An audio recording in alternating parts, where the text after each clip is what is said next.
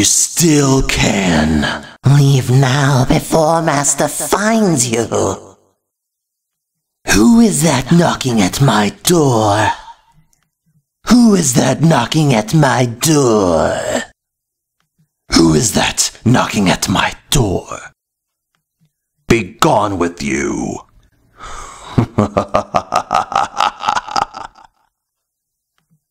Hello everyone, happy Halloween. Well, today's not Halloween, we're shooting this in advance because this year marks the 50th anniversary of The Exorcist from 1973, directed by William Friedkin, who recently passed away this year.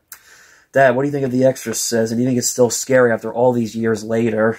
I think The Exorcist is still one of the scariest movies out there. Absolutely.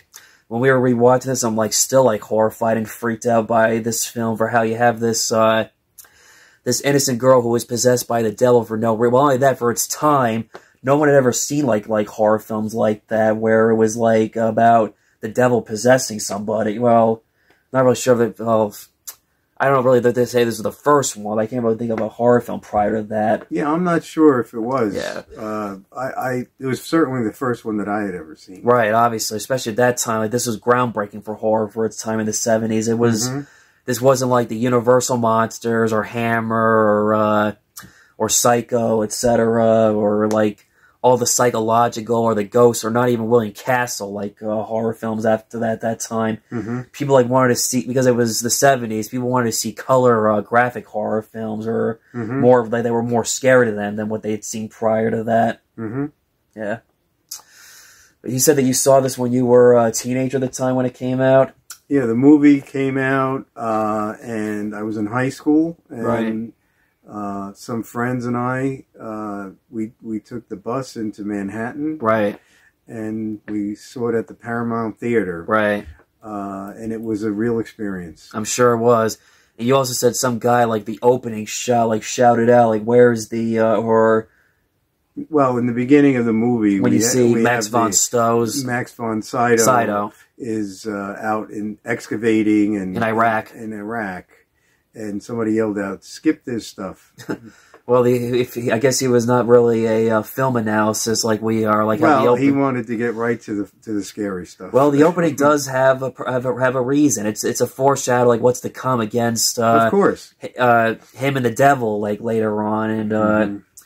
The movie definitely starts out a little bit mellow, where Ellen Burstyn and her daughter, the mother and daughter are bonding, and how, and also I guess the father's not in the picture, and she's basically filling in both roles, father and mother at the same time, and yeah, and then all of a sudden when she starts cursing, getting possessed, or saying all this nonsense stuff that a kid would not say, and yeah, I think the main reason why this is scary is the possibility that this can happen to anybody. That's true. And you have a sweet little innocent girl, yeah, who's done no harm to anybody. It's kids are innocent. What have they done? Nothing wrong. But this girl is possessed by the devil for no reason. Besides that, about this film about being about exorcism, or people think of it as a pro-Catholic film. It's much more than that. It's about fate, guilt, and also Catholicism too, and also how people can lose their faith, and because you see how Father Karras' character throughout the film is losing faith in God and the church because of how times were changing at that time than what he was used to. Right. Yeah, and being Catholic, there was a priest that I knew that had actually been at exorcisms. Right. And interesting. The things that, of course, that were done in the movie were exaggerated. Right. It was all make believe. That's not it's all fiction. But still, these were actual events where it was suspected that someone was possessed by the devil. Right. And there is a protocol that the Catholic Church follows in order to perform an exorcism. Right. Well, throughout the entire film, when, no matter what doctor she went to, they just could not, there's no medicine for the devil, not that they're aware of, and the only solution to this was performing an exorcism. You root for Ellen Burstyn's character to, get her daughter back, and... Right. Yeah.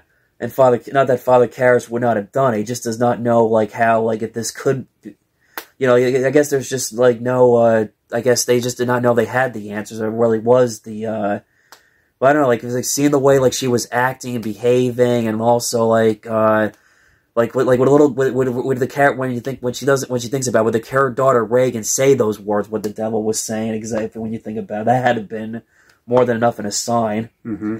Or, like, also when when the devil's, like, you know, riding her body up and down, side to side, or twisting her head backwards and stuff. And also, like, that opening shot, like, at the house when they thought it was, like, mice in the air. But that again, a sign that the devil was coming right through the house.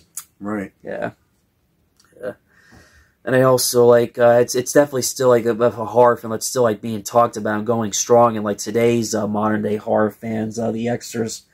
I also feel like I've noticed that it seems like a lot of, like, people have tried to, like, copy what The Exorcist was, too, to, like, you know, because of, like, how very effective and scary this was on, like, demon and exorcism, but, and it's, I don't know whether you would say that's sort of a subgenre, exorcism films, but, you know, nothing definitely doesn't top this, because I thought, remember when we saw Pope's Exorcist? Yes. I thought that was, like, it was okay, but I just did not, I mean, I really did not know anything about that character, that event of, like, like, Catholic history and stuff, and...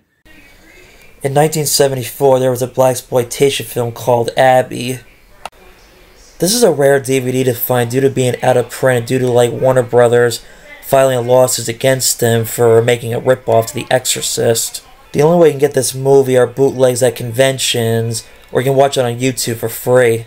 The Exorcism of Emily Rose is considered the real true story behind The Exorcist. Yeah, you know, I guess, you know, you look at the way that this movie is filmed, and it's not filmed in a way that it's one gory event after another. Right. Or it's done in a way that the characters are integrated very well into the story. Right. And some of the way things are shot, which are different, you know, than, say, what happened in the book, like the dresser bureau moving and, you know, things like that. The way they're done are very effective. Yeah. And it really builds, you know, to a climax. Right. So... the climax being, you know, with the exorcism being performed by Max von Sydow and Jason Miller, the two priests in the room, you know, with the possessed little girl. Right. And also, like, how, like, the devil's playing, you know, tricks, especially Father Karras, who had recently lost his mother. You know, she was old, and he feels, like, guilt, grief, and regret, wish he could have done more, but sadly, like, for what... Like, you know, like, seeing the scene, like, at her apartment, she didn't look like she was in the best of, like, condition. It looked like she was, like, on her way out, and how... And I guess it was also, like, hard for, like, to let her go, because I guess they had a close bond, but... And also, I think he should understand, that's life, though, for, you know, that's... That we're all gonna die at some point. And also, like, how, like, the dream sequences, again, it's like, it's, you know, the devil's playing tricks on him of, like... You know, where it's like she's like thinking that his mother's putting guilt in, but it's not. It's really the devil that's messing with his mind. Right. Yeah. He was a great character in the film. Probably the best part. Really had a great, like, character art and personality to... And like I said before, he's a guy who's, like, losing his faith in, like, God and church. He's like, remember the part when he's at the bar talking to a friend of his, and he goes, I want out of this. He goes, this just is not the way to go anymore in life, being a priest. Yeah. And then I think we should mention the voice of Reagan, who's Mercedes McCambridge. Right, which I had no idea that was a female. I thought it was. It sounded like very convincing to me. Yeah, she's an old time actress. She did win an Oscar. Right. I'm blanking out on the movie. That I'll just leave it in the script. You know, like in the. The movie my dad was referring to was All the Kingsmen, where she won an Oscar for Best Supporting Actress. But she actually smoked cigarettes in order to deepen her voice. That explains why it was so convincing. And she really gave a great performance with her voice. Yeah. No, everyone does a great job. Like Linda Blair does an amazing job, and so does Ellen Burstyn. And And even like Max von Stow's character is not like a big part, but he still always does the best job no matter like what he does. Like, but he was always a great actor to watch no matter what he did. Like he was, well, despite I know the Seventh Seal, which is one of his well-known films, and I liked his performance in Canto. I didn't care for the film as much, despite how it's considered one of the most. I respect it for like film history and film like classes, but it's been a while since I've seen it. Just a film I didn't get really into that much. But that's a different topic, and also. Well, I think that Max von Sydow is a testament to practical effects. Yeah, because the aging makeup that was used here. I didn't realize that it was aging. It was make. I thought that's what he really. Right, and so did everybody else. Right, and so it kind of affected his career a little bit because everybody thought he was much older. Right, than he right. was. Because I thought to myself that because like again like when you see like the older Hollywood actors like when they were younger, then you fast forward 20 years later when they were older, they were like looking like they were already 80 or 70 years old because of all the years of smoking. I thought, I guess that's what. Yeah. But no, that was just like you said, makeup on Max von Sydow to make him look like he was some. I mean, they're not really clear about how old he is, or maybe I'm going to guess maybe 60s, I guess. Yeah. And also, what's his name too was in it, who played that guy in a hat and mustache from 12 Angry Men. Oh yeah, Lee J. Cobb. Yeah, which I didn't even. Well, I saw this first. I saw 12 Angry Men later because at that time when this movie came out, this was during the new wave of Hollywood, what people were not used to at that time with Hollywood, what was coming new. You know, the Hays Code was long gone. Hollywood was able finally to like do what they wanted with like adding like sex, nudity, violent gore, and cursing in movies at that time. Or even, like I said, make a horror movie like this. Yeah, there were, there was some controversy because William Peter Blatty, the author of the book, and William Friedkin disagreed on the ending of the movie. Right. Did you ever read the book to the movie? Yes, I did. Was it? It's funny because I seem to get like mixed reactions on the book. Some people say the movie's better than the book. I guess it really depends on who. Yeah, I would say the movie was better than the book, but the book was also very good. Right. I haven't read it, since I was in high school, but I remember it being very good. Right.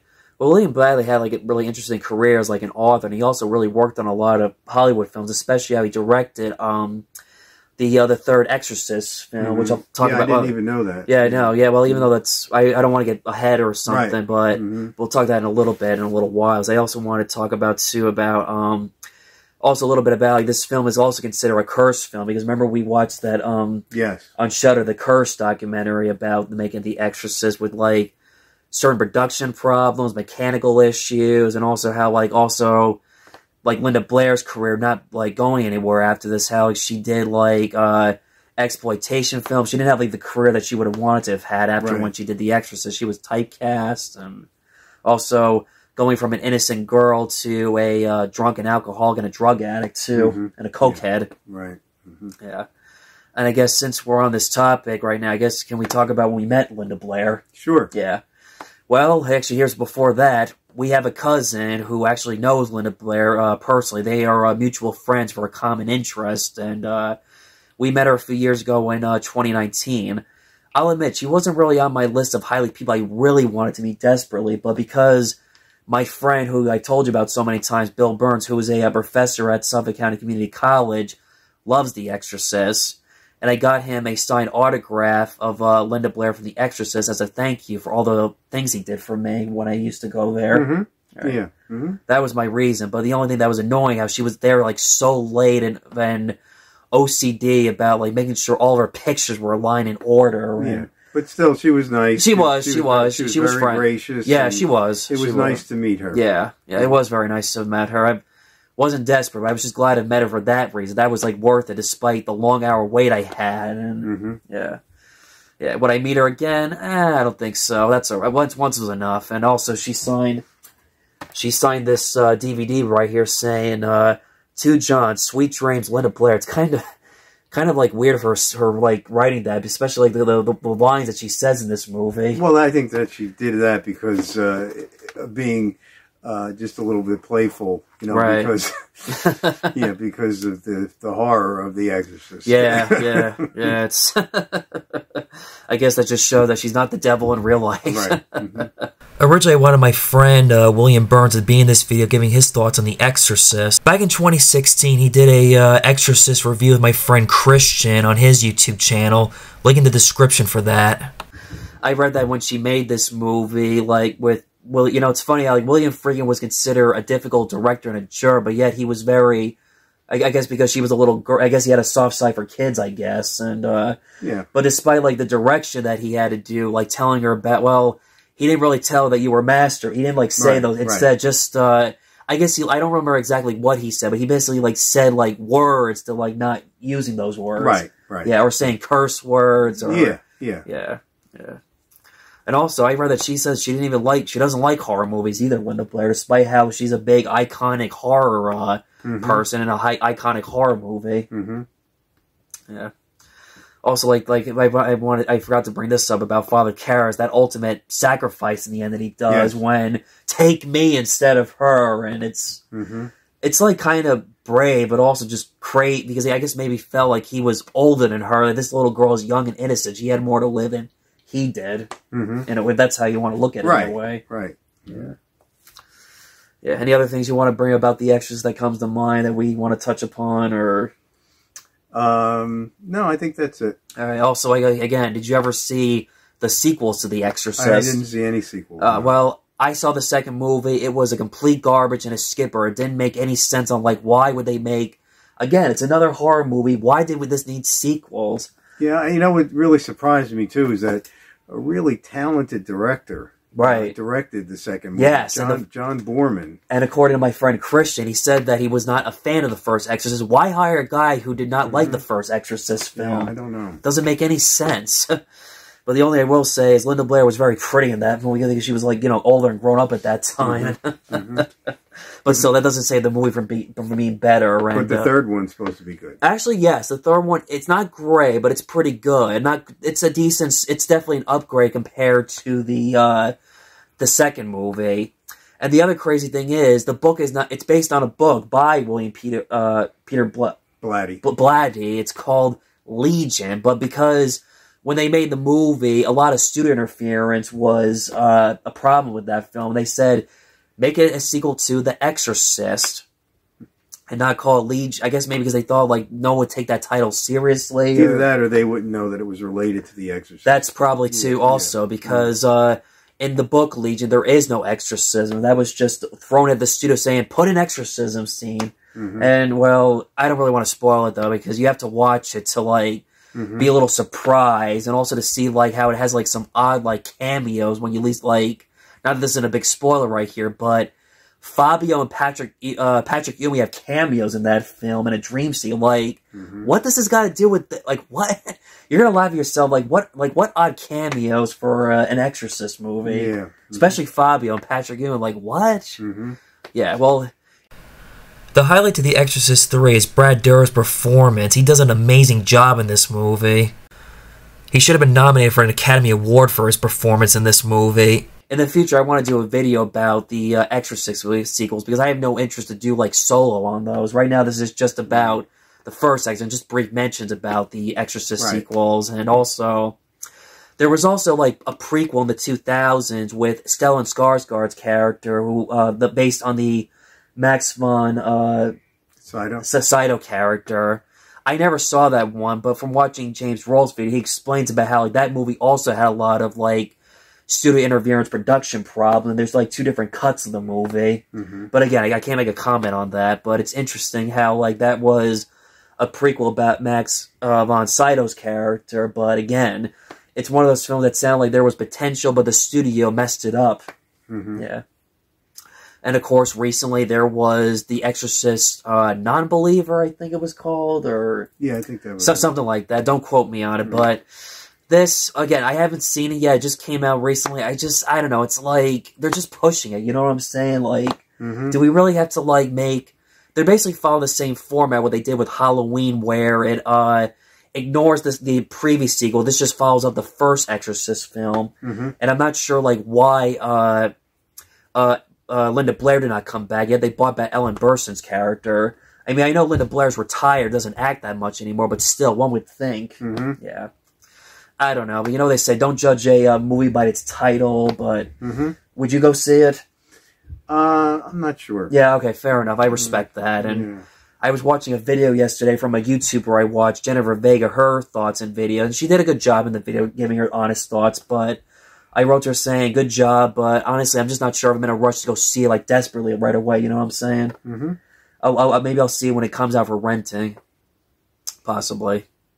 Yeah. Alright, I guess that wraps it up. Happy Halloween, and still go watch The Exorcist, and enjoy a, still, like, be spooked out after all these years, or 50 years, how it's still going to be talked about the test of times, The Exorcist. That's right. So, happy Halloween. Happy Halloween.